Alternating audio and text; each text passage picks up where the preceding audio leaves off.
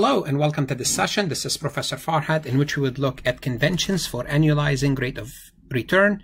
Simply put, we're going to look at the APR versus the EAR, the annual percentage rate versus the effective annual rate. These topics are usually covered on the CFA and the CPA exam, Essentials or Principles of Investment course, graduate or undergraduate. As always, I would like to remind you to connect with me on LinkedIn if you haven't done so.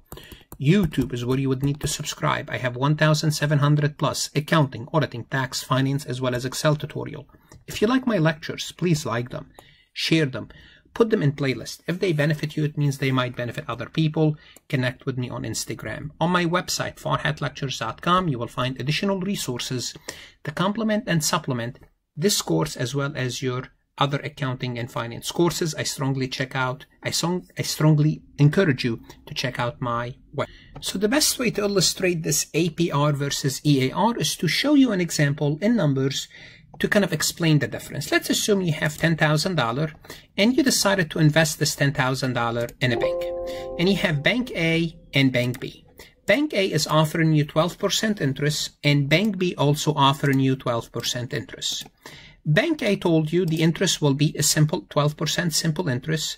Bank B said the interest is 12% compounded monthly. So let's see what's going to happen after a year or 12 months after you keep that money in your bank account. Let's start with Bank A. In Bank A, after 12 months, you are going to have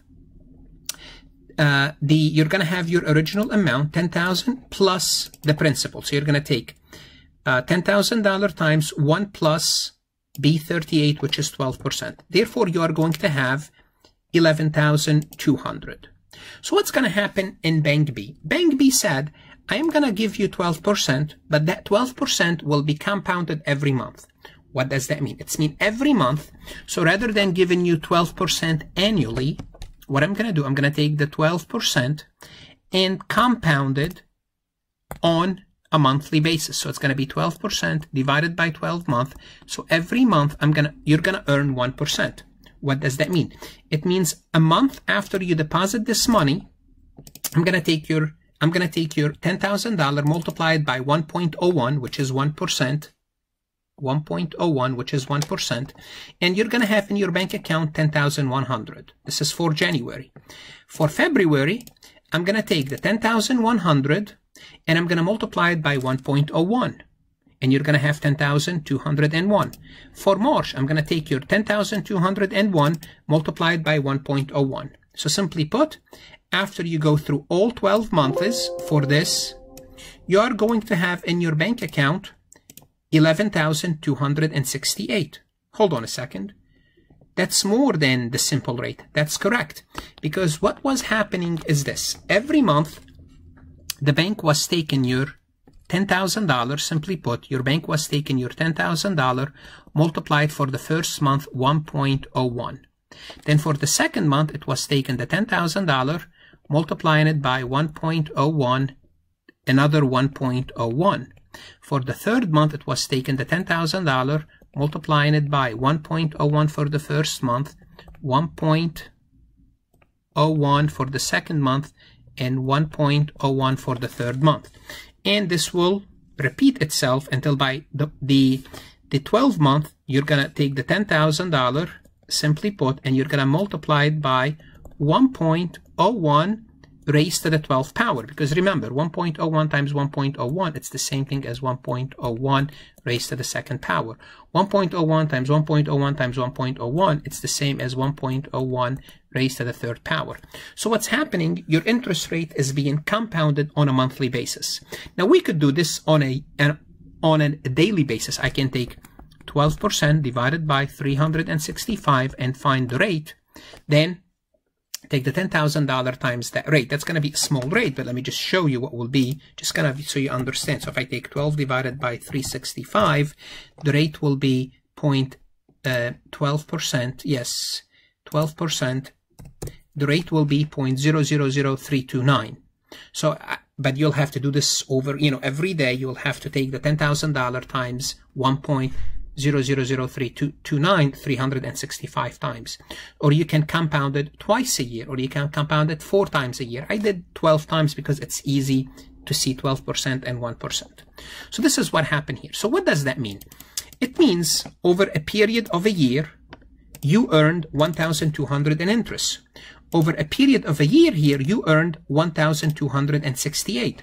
So notice here, because you chose Bank B, which compounded monthly, you made more interest. Now, that will work also the same if you borrow money from Bank B. If you borrow money from Bank B and the loan is compounded monthly, you'll have to pay 1,268. If you borrow from Bank A, you only pay 1,200. Here we're talking about if you deposit the money, but it works the same way if you have a loan. So what is your effective rate really? What is your effective rate? Your effective rate, how much did you get versus your original amount? Well, you invested 10,000 and you made 1,200. If I take 1,200 divided by 10,000, I'll get 12%. What is your effective rate here? Well, your effective rate is 12.68. Notice there is a difference between the two. Now, so if we want to find, if we want to find the effective rate, how do we find the effective rate? Because what you are quoted for Bank A is APR of 12% compounded annually. So the effective rate is 12%. But how do we go from 12% to 12.68? Simply put, all what we have to do is take 1.01 raised to the second 12 to the nth power, whatever that power is. So simply put, what I can do is this. To find out what's my effective rate, I can take my 1 plus the rate per period raised to the n. So what is 1 plus the rate per period? 1 plus the rate per period is 1% because I'm doing it monthly, raised to the 12th power. And if I do that, I will get 1.1268. All what I have to do is subtract 1 from this formula. And if I subtract 1 from this formula, I will get 12.68, which is, if I turn it into a percentage, 12.68%. So to go from APR to EAR, you will take 1 plus the rate over the number of periods. Now let's assume I'm doing this on a quarterly basis. Quarterly basis means if I'm going to take 12%, so I'm going to take 12% divided by 4, and it's going to give me 3%. So now it's going to be compounded on a quarterly basis. So how do I know if the bank says compounded, change this to quarterly. So what's going to happen is this. If this is compounded quarterly, first I have to find my quarterly rate, and I did find my quarterly rate is 3%. Now what I would do is I will take 1 plus 0.03 raised to the 4th power, because I have 4 quarters in a year, minus 1. So let's do this.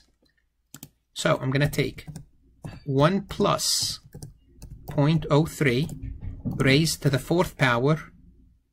It's going to give me 1.1255. I'm going to take, let me just subtract the 1 from the formula here because I can do that.